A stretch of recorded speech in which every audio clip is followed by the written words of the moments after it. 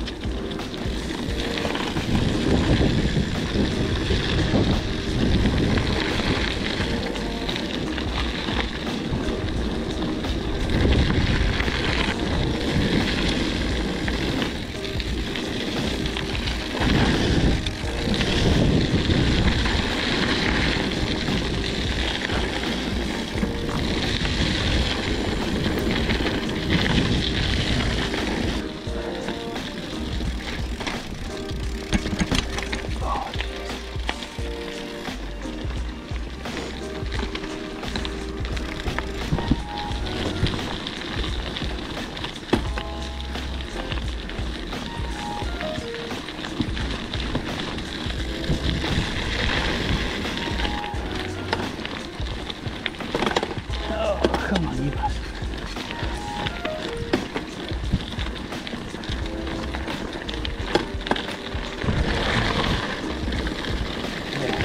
Yeah, flip out the tube.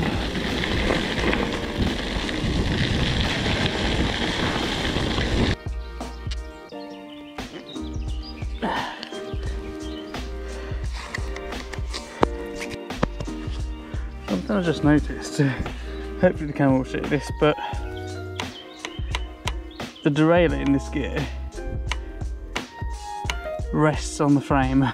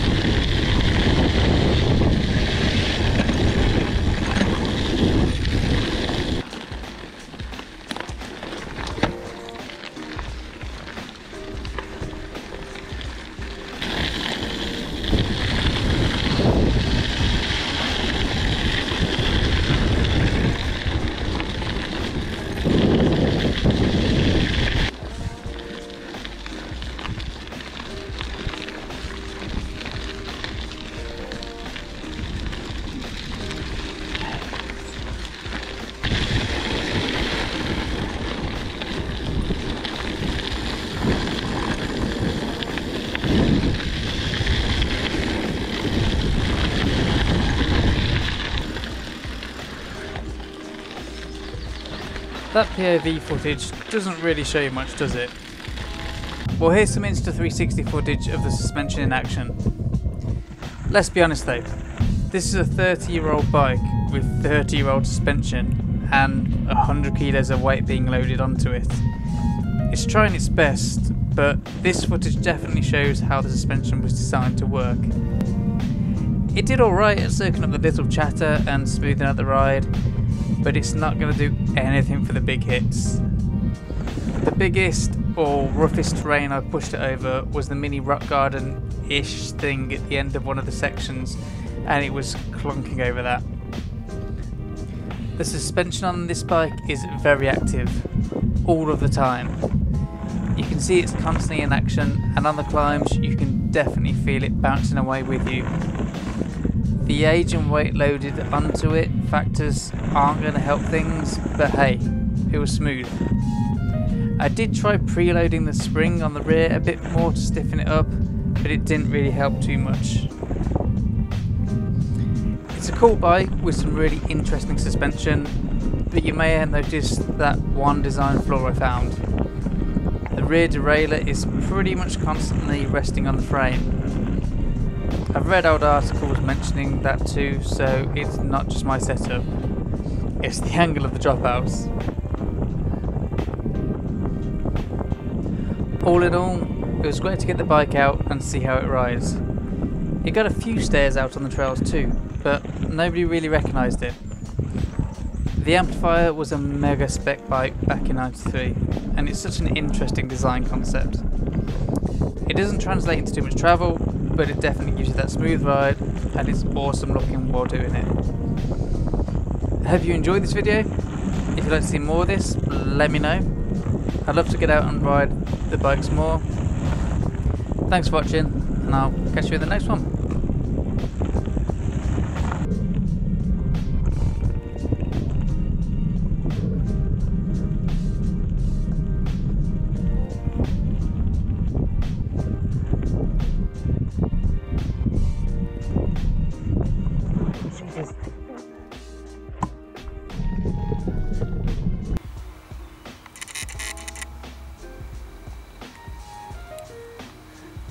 It's coming right to me.